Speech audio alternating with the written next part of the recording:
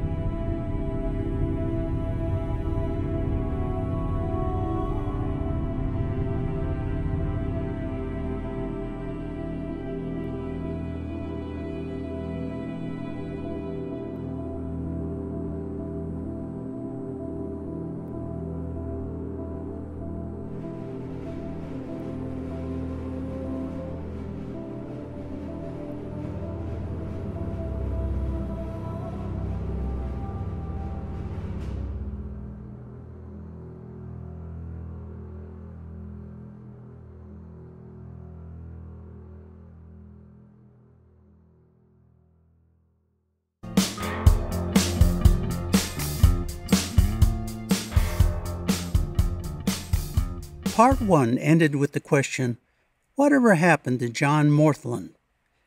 He was the San Bernardino High School student reporter who interviewed the Rolling Stones backstage prior to their October 31st, 1964 Swing Auditorium appearance. 55 years after the concert, Inland Empire journalist David Allen reported on what became of John Morthland. Morthland became a staff writer for the Sun newspaper in 1966. By 1969, he was a writer for Rolling Stone, the counterculture music magazine. He later became an associate editor for the publication. Perhaps his highest profile reporting for the magazine was in 1969, when he again crossed paths with the Rolling Stones. Morthland was among a team of writers that covered the violence that marred the Altamont Festival where the Stones were headliners. In 1974, Morthland left Rolling Stone for another music magazine, Cream.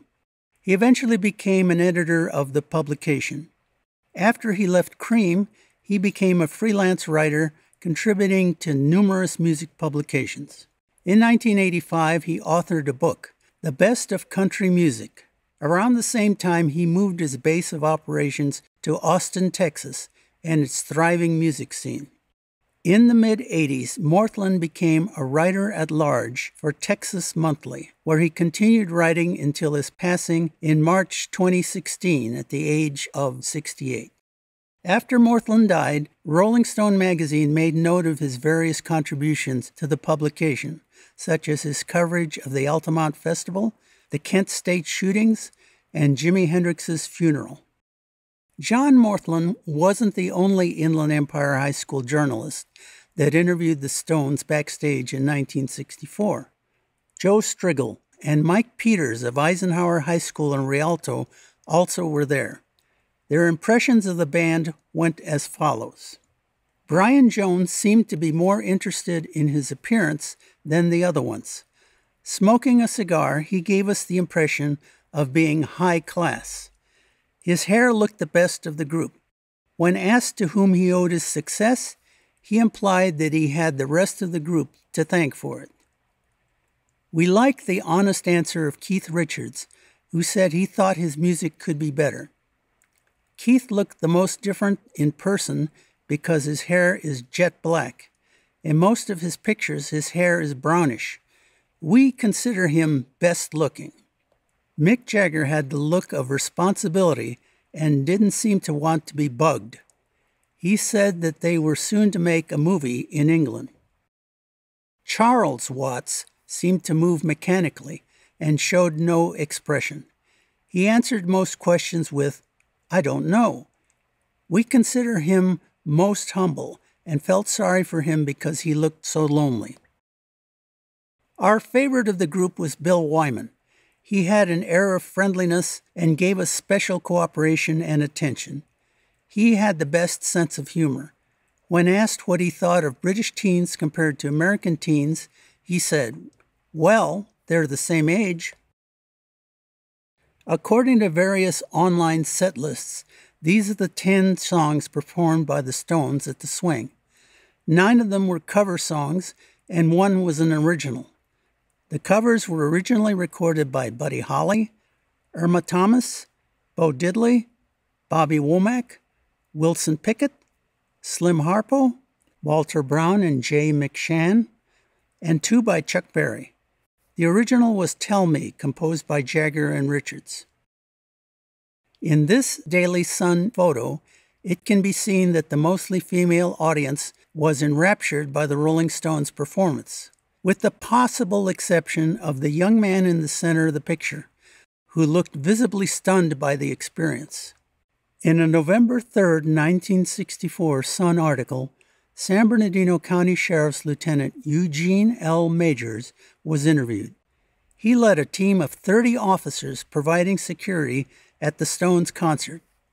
In part, the article read, "The officers raised the stage, set out a 20-foot no-man's land in front, placed the front row well out of reach of the stand, and warned they would stop the show if trouble began."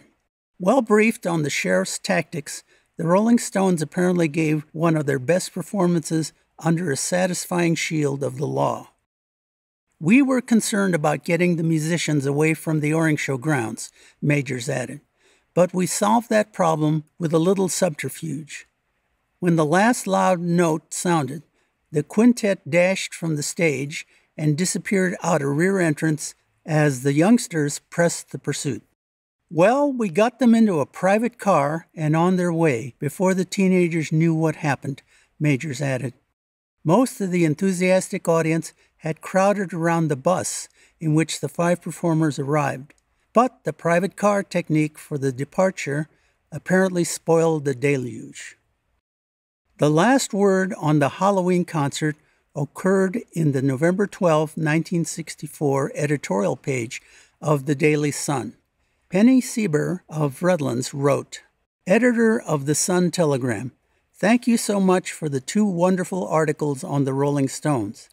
They were really fab, and it was great of you not to chop them, as many magazines and other newspapers have. The whole thing was the gear."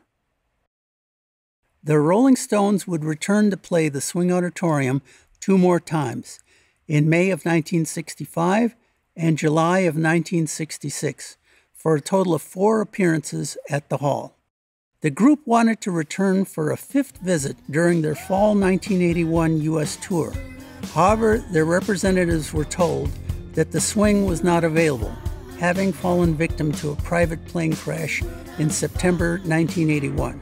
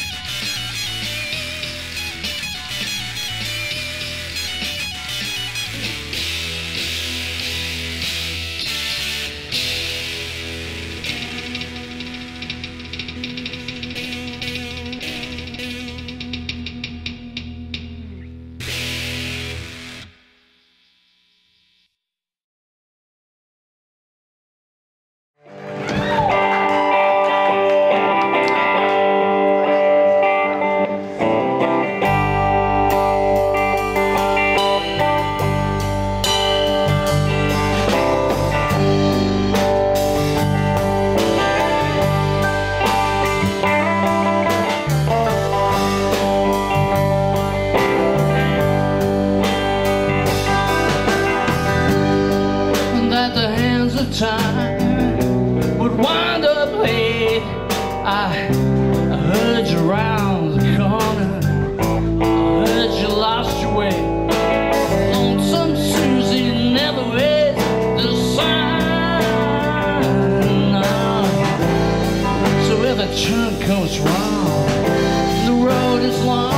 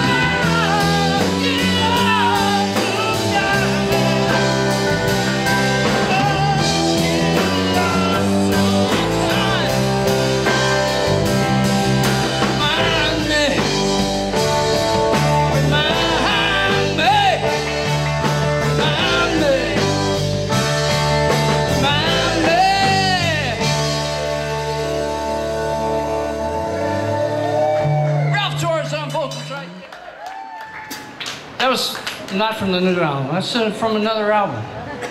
They're all good. Shut up.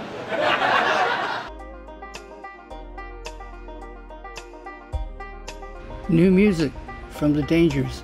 On the